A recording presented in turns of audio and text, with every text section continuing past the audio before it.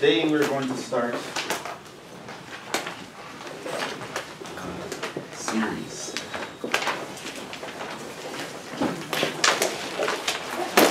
This is what, 9.2?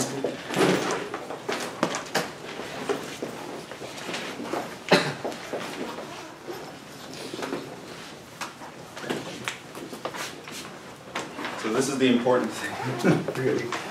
This is what we're mostly going to use. Let me just define it quickly for you. A series is the sum of the terms of a sequence. That's pretty much, that's what it is. So we take a sequence which is a list of terms that has a definite order, add up all the terms together. The result of that is what we call a series. So the notation would be something like sigma and of the list of a n's. So we can, it depends on where we want to start. If we start at 0, for example, to infinity. So that just means plug in 0, so you get a 0 plus plug in 1, you get a 1 plus plug in 2, you get a 2, and so on and so forth. This is an infinite series.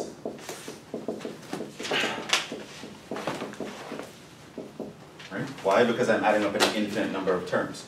We also have, I can say n goes from 0 up to, say, 5 of a n. And so that's a 0 plus a 1 plus a 2 plus a 3 plus a 4 plus a 5. And this is example of a finite series.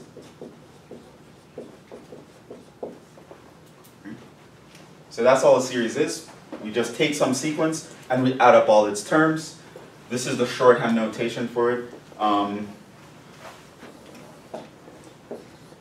We will write, sometimes I might just get sloppy and just write sigma a n if understood what the limits are, or we want to say something in general. Right, so there are times when the limits, these are called the limits on our series, are important. But if I want to say something general about series in general, I might just write this down and not put any limits on it. Or unless it's understood. So if in the first part of a problem I define the series this way, and I just might get sloppy and just write it without these things on it for the rest of the problem, that's okay in general. I won't really worry about it. But that's basically what a series is. So now,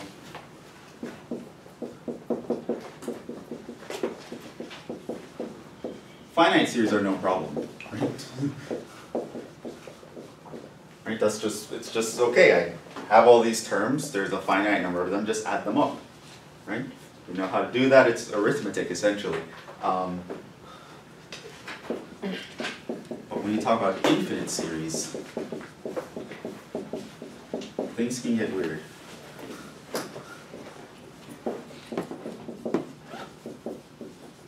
There are a bunch of things that happen when you start adding up an infinite number of terms that can be very counterintuitive, that can be very strange, but nonetheless it's very important, at least theoretically, to be able to do this. And we will talk about some of them. For example, but these are important to figure out. One example.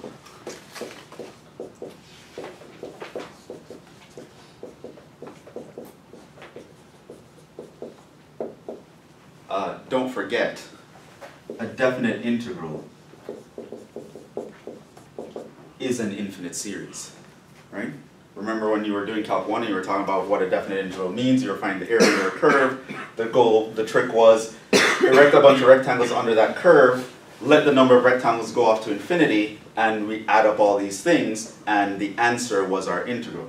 So this guy, what we've been doing the whole time, integration, if you're looking at a definite integral, it's actually an infinite series. You're adding up an infinite number of areas of rectangles, right? So it was a very important thing for us to be able to do to figure out, solve the area problem, right? So there are times, infinite series, they can be strange, but there are contexts in which it's very important for us to be able to do it, right? So a definite integral is an infinite series. Don't forget, it's an infinite Riemann sum.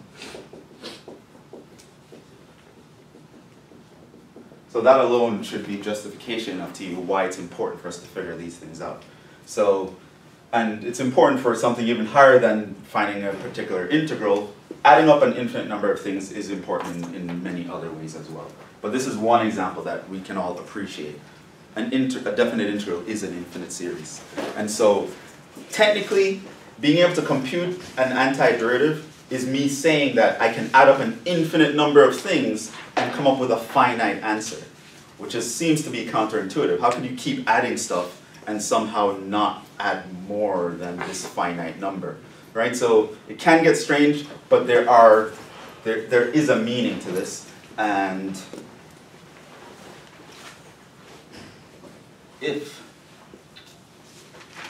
so here's what I want to say as a definition, which is kind of, again, you can think of the example of this. When we're actually computing this, what we did was we set up a Riemann sum, and what we did was we took a limit as n went to infinity, and theoretically that's how we added up all the terms, by the limits. So that's what we're going to use here. So definition. Maybe I just mention a comment first. Sometimes a series, in particular an infinite series, sums up, and I have to put that in quotation because what does it mean to sum up an infinite number of things? Sums up to a finite number. In this case, we say the series converges. Series is said to diverge otherwise.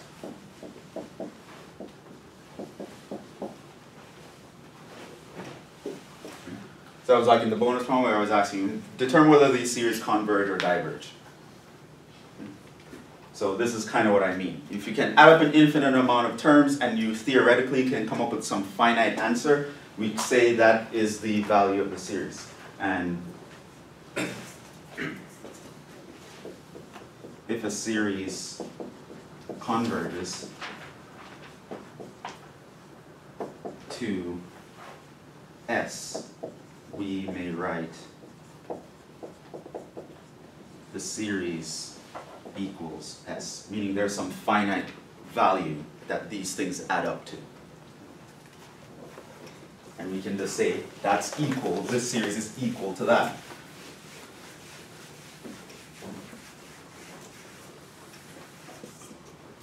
And here's a definition.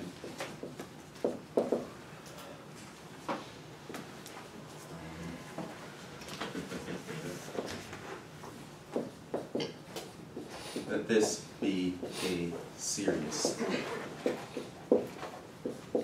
The nth partial sum, I'm defining that term, the nth partial sum of the series is the sum of the first n terms. So, example, the third partial sum of this is just going to be a0 plus a plus a2. Or let me put 1 here just so it's not confusing. 1, 2, 3. Right, so this is called a partial sum. We use S sub n to denote the nth partial sum.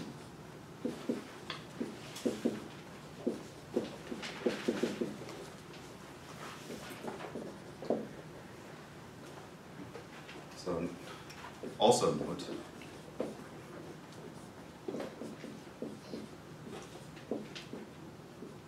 for an infinite series,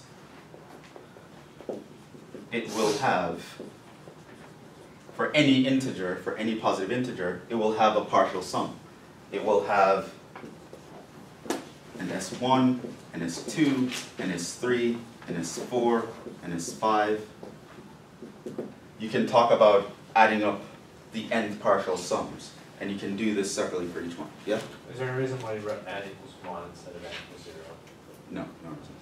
So this just really identifies the starting point, which is the first value that you're plugging into this formula.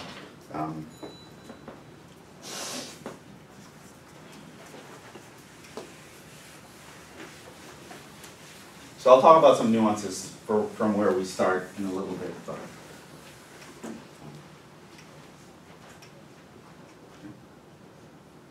so let me give you an example. For example, if we consider the series 1 over 2 to the n, I believe is the one I wanted to consider. From n equals 1 to infinity, I can say S1 is just the sum of the first term. So I plug in 1 here, that's a half. And I can say S2 is the sum of the first two terms. That would be a half plus a quarter. And I can talk about S3, which is the sum of the first three terms, that's a half plus a quarter plus an eighth. And you can continue in this fashion, and I can say Sn is going to be a half plus a quarter plus all the way down to 1 over 2 to the n. Right? So these are called the partial sums.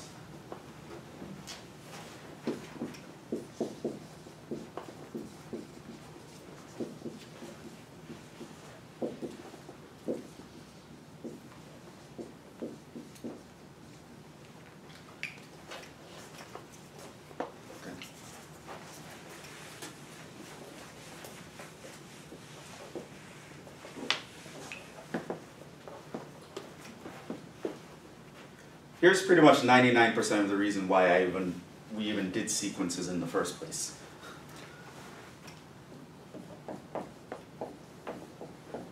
The partial sums form a sequence. Right? I can talk about the sequence of partial sums.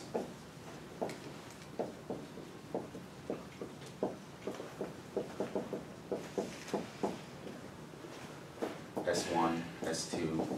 This will be a list of numbers in a definite order. There is some pattern to how I obtain these numbers. Namely, the pattern is keep adding one more term to this according to this formula, and that gives me the next term. Okay? Definition. We say a series AN converges to S if the limit of its partial sums equals S. Now that is what we will take to mean. I add up an infinite number of terms and this is the answer. That's what it means. If I look at the sequence of partial sums, if I keep adding one more, and I create just a sum of terms, eventually if this sum of terms stop growing, and it converges to some number, I can say adding up these infinite number of terms is that number. And that's how we define and write. I can write the series equals S at that point. Okay. Yes? Is that like the limit as n goes to infinity, or? Yes. As I mentioned last time, I might be sloppy with this, but when I'm talking about sequences, it's always the infinite limit. Okay. Like, it doesn't really make sense to talk about a finite limit, a limit at a finite number of a sequence. Because you won't be able to arbitrarily get close to something. They're always one integer apart if you were to graph them. So you can't really approach something, as you go off to infinity, you can approach something. So that's what it will mean. So that is our definition. So you might say, how can we add up an infinite number of terms? This is basically how you would do it. So, for example, I think, yeah, I use this same example here. Example.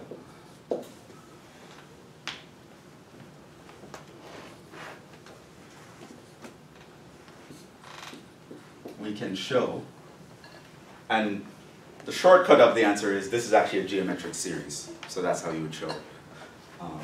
We can show that Sn is equal to 2 to the n minus 1 over 2 to the n for this series. Which means, if I take the limit of Sn, this is just the limit of 2 to the n minus 1 over 2 to the n, which is equal to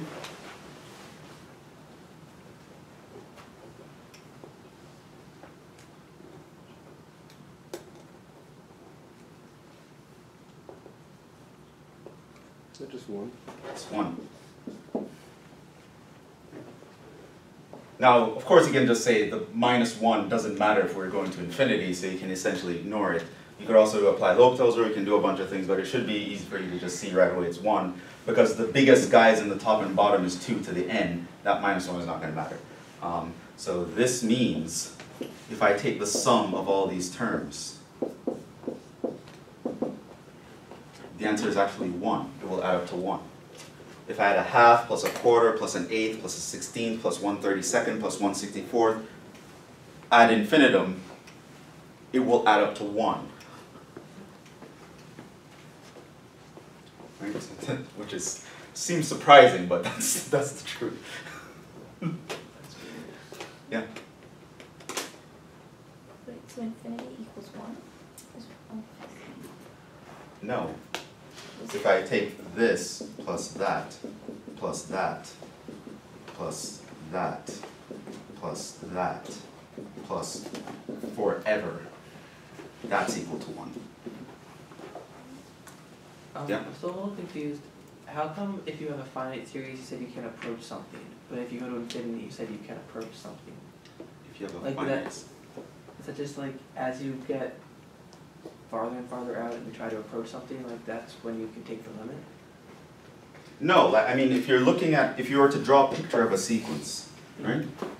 It'll literally only has values for integers, right? So you can have a value here, and a value here, and a value here, and a value here, and a value here, right? But when you're taking a limit, what are you talking about? The limit as you approach this from the left and the right. How are you going to approach it if there's nothing to the left and the right? It's an isolated point. There is no left and right of any singular point, okay? But if you're talking about, there's a pattern that all these guys like converge somewhere, right? There comes a point where I can't approach any individual point. So I can't just say the limit as n approaches 2, because it's never going to exist for any individual point. But if I look at it as a whole and look at just analyze the y values themselves, right? These guys can get arbitrarily close to each other, Okay. but the x's can't. Okay. So I can talk about the limit overall of all the y values, while I can't take the limit for a particular x value, essentially. Because there is no, I can't approach any individual point from the left or the right. There's a gap between all the points. So if you're plotting a sequence, it makes no sense to say the limit at a certain point. You can only talk about the limit overall as you approach infinity. Because only the y values can potentially get arbitrarily close, the x values can't.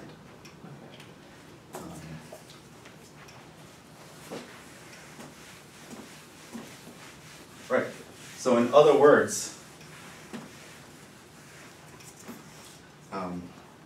if I start at this point and I move by, I don't know if I want to use feet or meters, but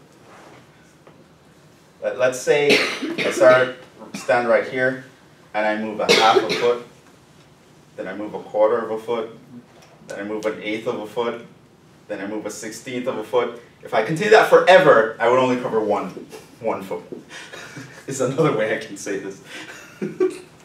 You would never. Eventually, in theory, what you can think about, even though this isn't absolutely true, is that eventually these guys get so small that adding more of them makes no difference. There comes a point where you'll never get bigger than 1 because these guys get so small, it's like, ugh. Which, there are problems to thinking about things that way because there are cases in which that sort of thinking won't work, but you might hear people refer to things like that way.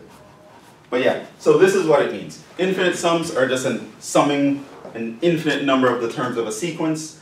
Every now and then we can talk about what it means for a series to converge, and what that means is if we take the sequence of partial sums, that sequence converges, and we take that to be the sum of the infinite terms. And that is our definition for what it means for this to make sense. This makes sense if and only if, when I write the sequence of partial sums, they converge to that number. Otherwise, diverges. And this is true for every Riemann sum that you've ever taken that converges to an integral. Right? The Riemann sum for, if you take f of x equals x squared, and then you compute the limit as n approaches infinity of f of x to the n times delta x, from n goes from 0 to big N, right? So I'm using n subintervals. What that means is if I looked at this as a bunch of partial sums, they would converge to the antiderivative evaluated between points. It will give you that number, right? And theoretically, that's kind of what was happening with the Riemann sums. I mean, they didn't tell you about that in Calc 1, but that's what was happening, right? This made sense as an answer because of that reason. They realized that if we keep adding a bunch of terms, eventually the answer is not going to change. That's the area. Is big N some constant? Hmm? Sorry, was big N on top there like a constant? Yeah, it's a Okay. constant. Because what you did is you break it up into big N number of rectangles, Okay. and then you let that go off to infinity.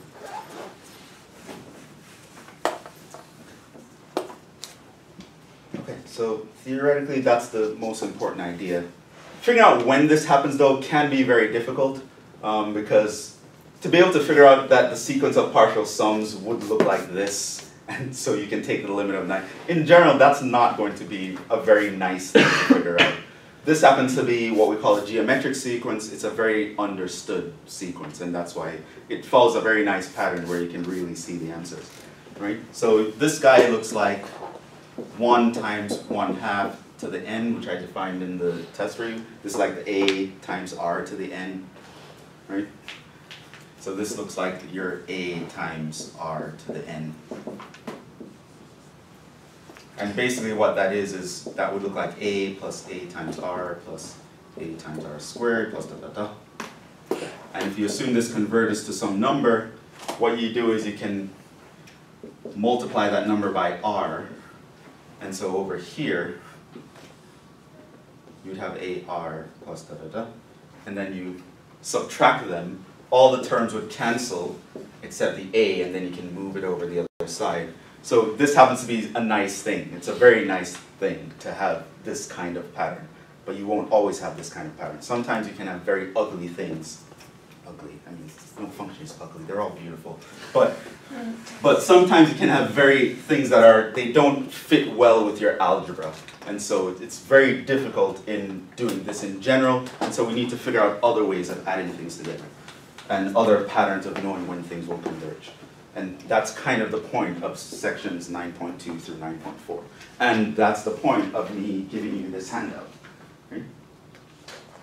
So the handout that I gave you guys last time, that gives you a table that talks about how we can know whether a sequence will add up to a certain number based on some criteria. So there is some theory behind all of these things, but we're not going to look into that theory. We're actually just going we're going to assume that table knows what it's talking about, and then we'll use it to figure things out. Before that, some important definitions.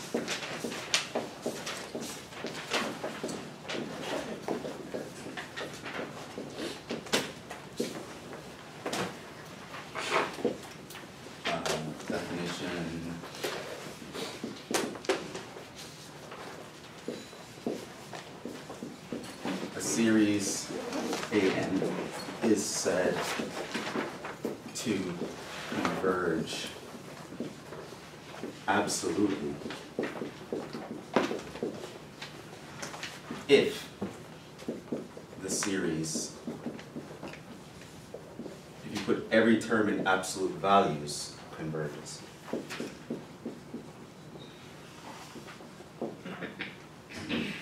So on the test when I said, determine if something converges absolutely, what I'm asking is, if I put absolute values around each individual term, would that converge? Right? And you can remember, basically what this means is, put A1 in absolute values, A2 in absolute values, A3 in absolute values, add those all together, do they actually converge to a number? Would the sequence of partial sums of those guys converge?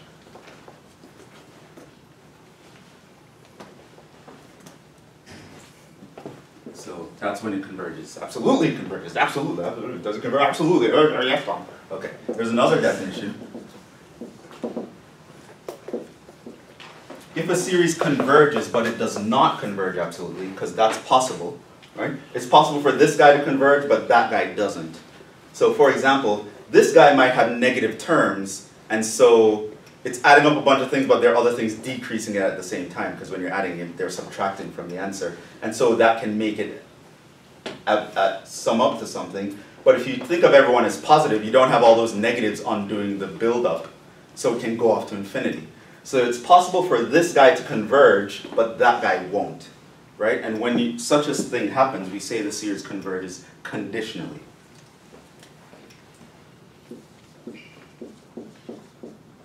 If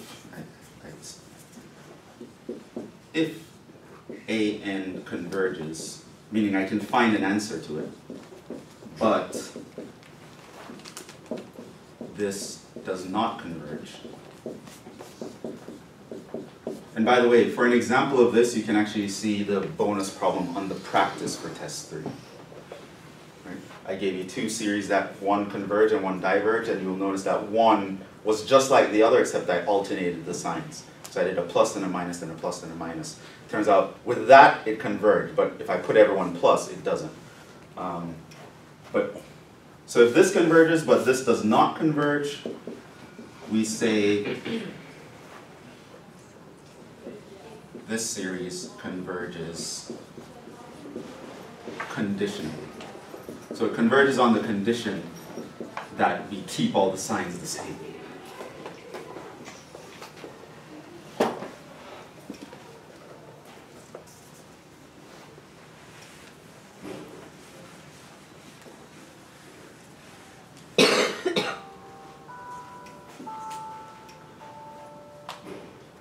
And now you can probably start to see the use of that theorem that I gave you last time that says if the limit of the absolute value of something equals 0, then the limit of the original thing equals 0. It's because it's one of the things we want to use to examine this case. I don't remember if I told you about the rearrangement thing in this one.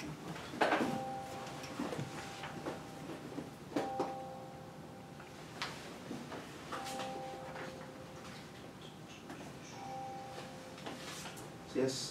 Partial sums, talk about absolute conditional convergence. I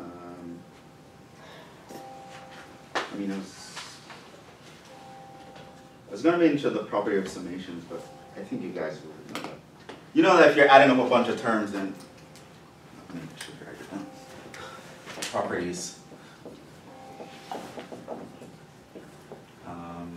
So things like, and there's a lot of things to say to this, but I feel like you guys have seen this in Calc 1 before as well. So if I have a constant times a sequence, then that's just a constant times the sum of the original sequence. That should be clear.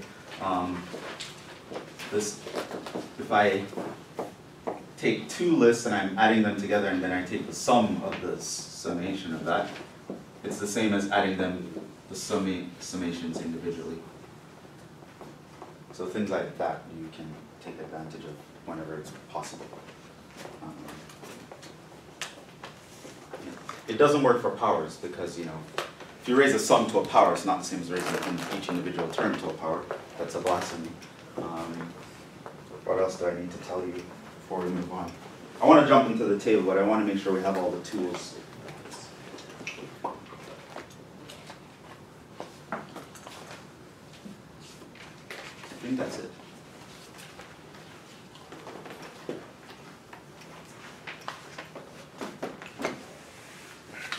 maybe I'll mention something first before we do this.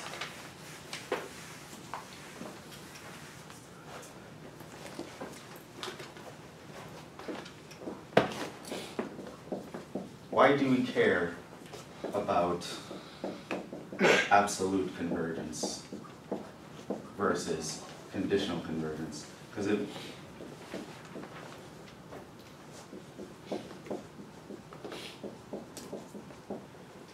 it might seem to you like this is just an unnecessary thing. This is just your math teacher coming up with something just to mess with you for no reason. There's actually a very important reason of knowing when a series converges in absolute with the terms in absolute values versus when it doesn't. It actually has some far-reaching consequences.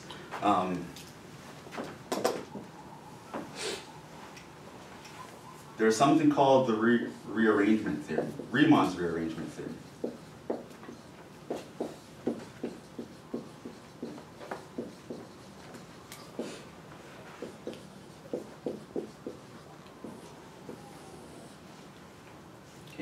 That's the same guy that came up with Riemann sums, which is why you all have to be taught this doing Riemann sums now. I think in that same paper where he developed the Riemann sum, he also had this theorem. And he said it kind of like as an afterthought. It was like in one page of that entire paper, which was like 50 some pages or something like that. He mentioned this kind of theorem. Oh, by the way, this is kind of, and it's something that's actually very surprising. So here's the thing. Suppose AN converges conditionally.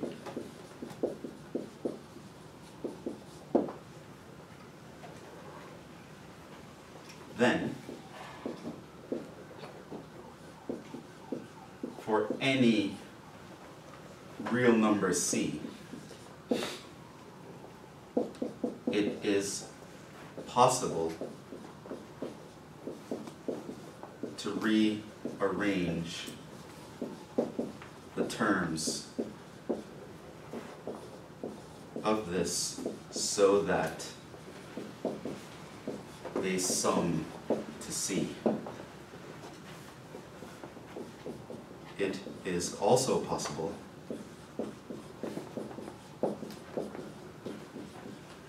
he never said it like this, but I'm really kind of just spelling it out. To rearrange the terms to sum to plus or minus infinity, or no limit at all. So here's why it's important. If a series converges conditionally, does not converge absolutely, it means you can take that sum, you can rearrange the terms and get it to add up to literally anything you want it to add up to.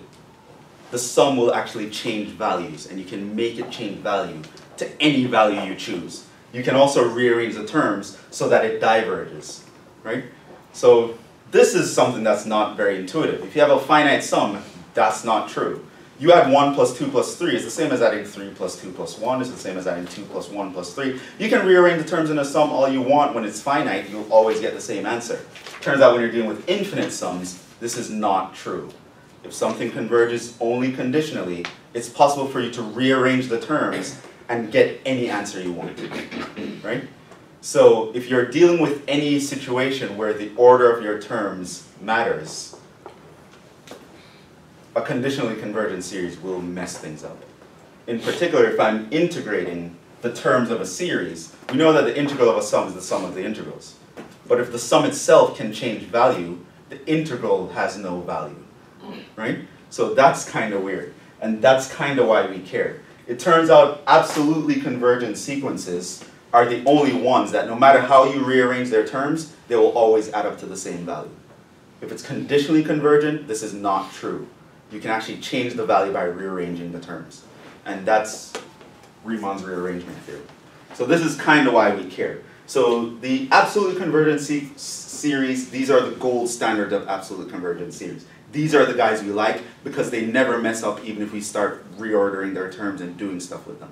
These guys will mess up. they will let you down if you try to mess up the order in which they appear, right? So you putting an A1 in front of an A2 can totally make this like not have an answer anymore, right? Which is, it's weird, but it's true. And he actually proves it, and there are examples where they prove things like that. So I'm not going to get into it, but that's just something you should be aware of, right? Conditionally converging series can actually change answers if you rearrange their terms. This will never happen to an absolutely convergent series, and that's kind of why we care. Knowing that something converges absolutely is going to be super important.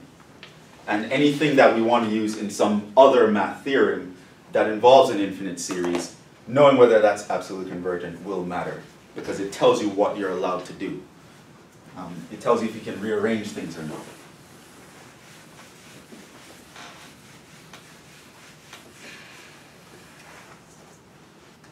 So let's start with an example. Telescoping series. So this is in your list at the bottom where I mentioned we're going to do an example of this in class, but it's not really in that table because it's sort of hard to define in a nice little package in a table. So we're going to talk about telescoping series.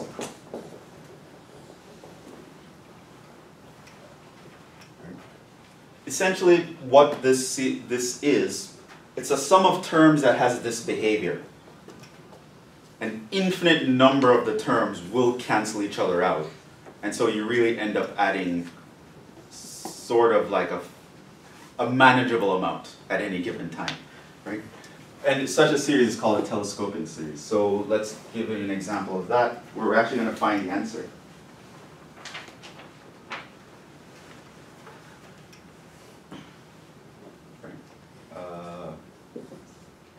It's easy to figure out Sn because most terms cancel themselves out. And hence you can find the series. So, given that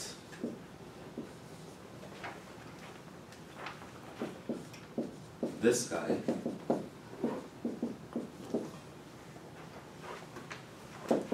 is a telescoping series,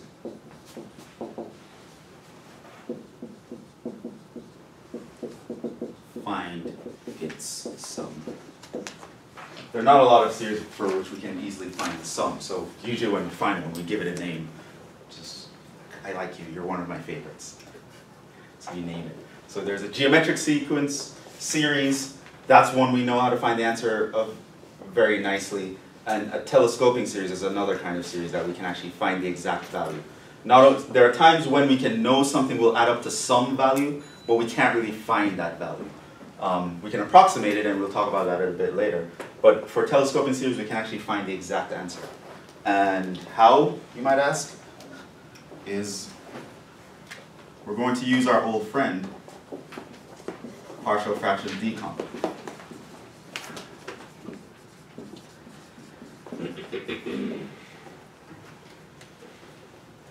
So here's what we're going to say. Note, this guy here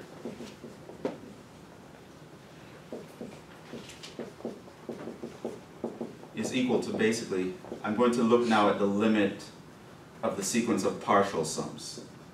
So only out of the first n terms, and then consider that to be the sum.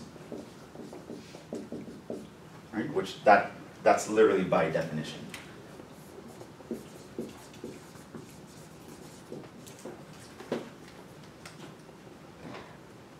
Now we're going to focus on this guy. And hopefully I have enough space here. This is equal to the limit as big N approaches infinity of a series of. So the idea now is, I'm going to actually write this guy here in partial fractions decomp. Right? So if I put that as an n and an n plus 1, what are the numerators here?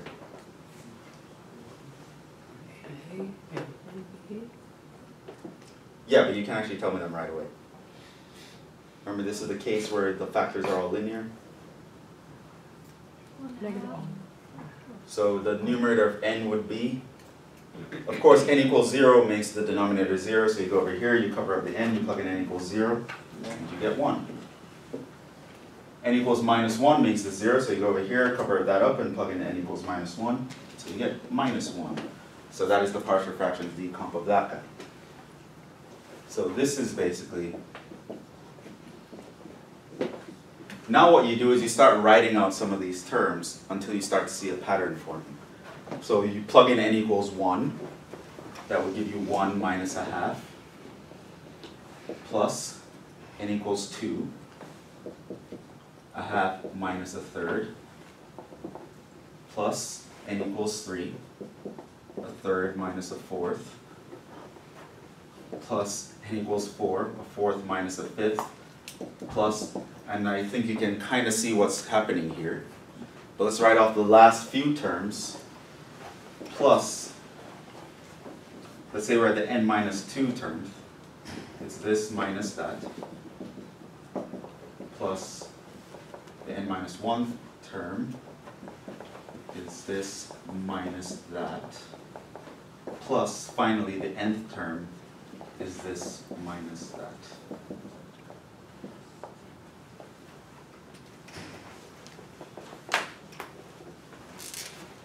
So here's where n equals 1, here's where n equals 2, here's where n equals 3, here's where n equals 4, and I'm adding these all up.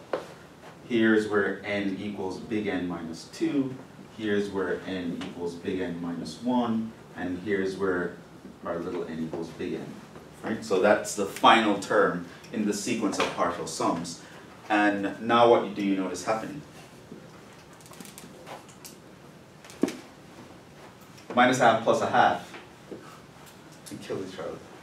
Minus a third plus a third. Minus a fourth plus a fourth.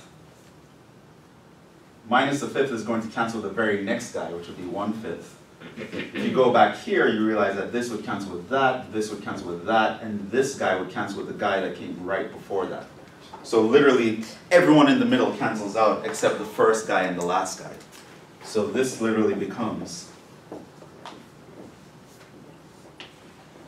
1 minus 1 over n plus 1. And so that is a formula for your Sn. The sum of the first n terms will have that formula. And so now I can just take the limit. And it's 1.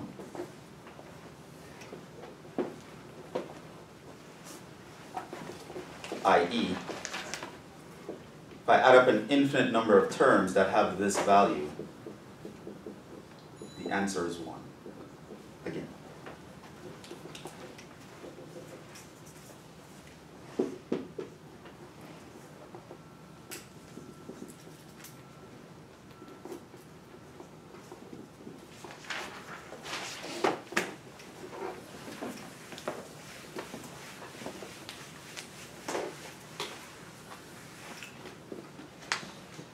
So that's a special case. That's called a telescoping series,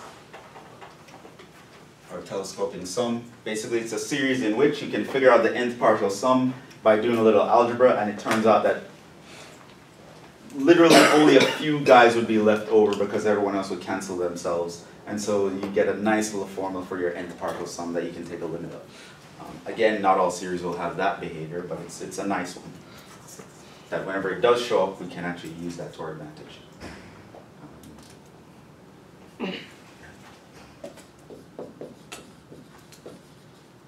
From here on, we will use, well, from here till 9.4.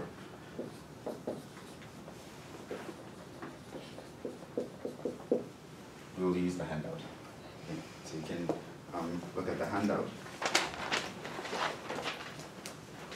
The first thing we're going to talk about is called the test for divergence.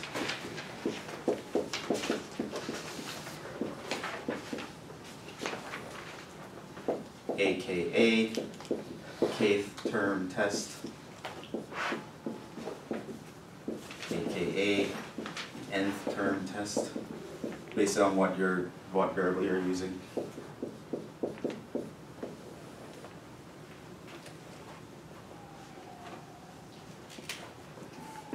AKA, sort of an unofficial AKA, the first thing you check when facing a random series.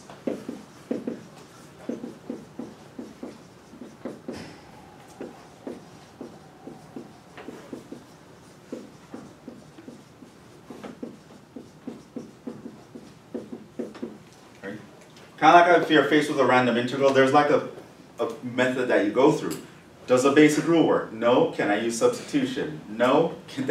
Right? There's an order that you build up from an easy technique to the more sophisticated techniques. When it comes to series, this is the easiest one to actually apply because it actually involves something that you should be good at this point, just taking a limit. It turns out that if the limit as n approaches infinity of a n is not 0, then the series of a n diverges. So you can tell when your series will not have an answer. It will not add up to a nice value. And that happens when if I take the limit of its individual terms, they do not go to 0. Right? And you can kind of think what this would mean. Let's say this was a half. It means as I go to infinity, and I'm keeping adding terms, I'm literally adding at least a half all the time. That's going to add up to a huge number eventually. It has to be the case that eventually the guys way out at infinity, they're so small, they're like adding 0. That's literally the only way that the sum could possibly have any answer. So it turns out if the limit is not 0, then this diverges. Warning.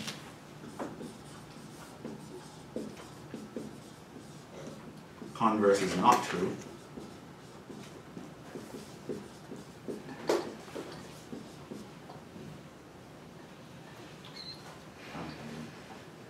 Technically, that's not the converse. But let me say this. If the limit is 0, it does not mean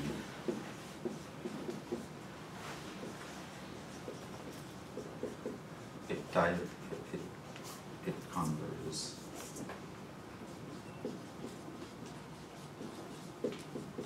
It may diverge. Example, the series of 1 over n from n goes from 1 to infinity actually diverges, despite the fact that the limit is 0. So you can apply this test if the limit is 0, but if it's not 0, you can say for sure that the series diverges. If it is 0, you can't say anything for sure. You have to actually do some further tests. But it's a nice thing to check in the beginning. So for example, give a bunch of examples here. The series n equals 1 to infinity of n to the n over n factorial.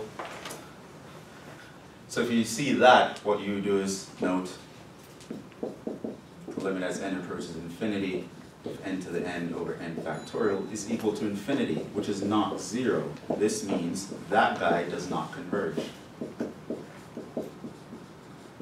And we're done. That's literally all you have to say.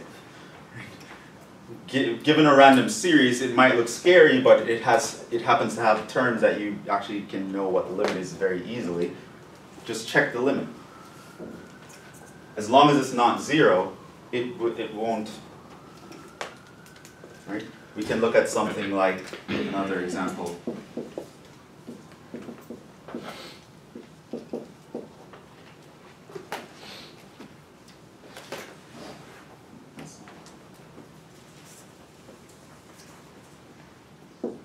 Something like sine squared.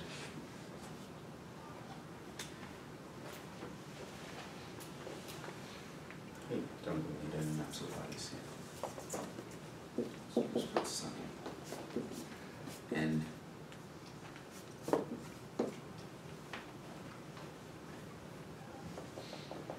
notice here, if you take the limit as n approaches infinity of sine n,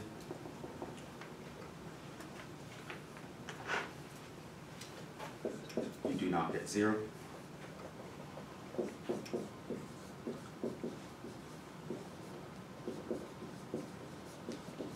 and there are multitude of examples. You just pick a random thing. I think I gave specific examples, but those will do. So here's one that's slightly.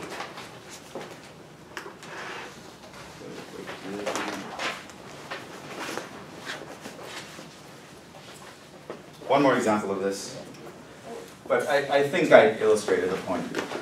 Once you have this, something where the limit does not go to 0, you know it will not converge. So if you talk about something like n goes from 1 to infinity, plus squared plus 1, and I'm talking about 5 minus 7n plus 3n 7th. Let's make that even acute, just be nice. What you can do is note, if I take the limit as n approaches infinity of this guy,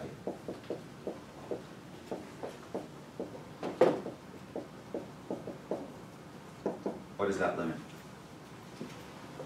3. It's 3. In particular, it's not 0. It means that the terms way off in the tail, they're around as big as 3. So if I keep adding them, I'm not going to stop at a number. This means the series diverges.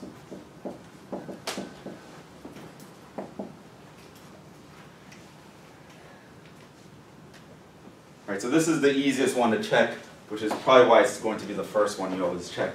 Right? Just faced with a random series, I ask you, does this converge or does this diverge? You can literally check the limit is the first thing. As long as it's not 0, it diverges. You don't have to do anything else. If it is 0 though, you might have to do other things, but we will do that next time. So you guys can kind of sort of look through the table for next time, and we'll do some more examples of this, and then talk about some other things with series. Do we have homework?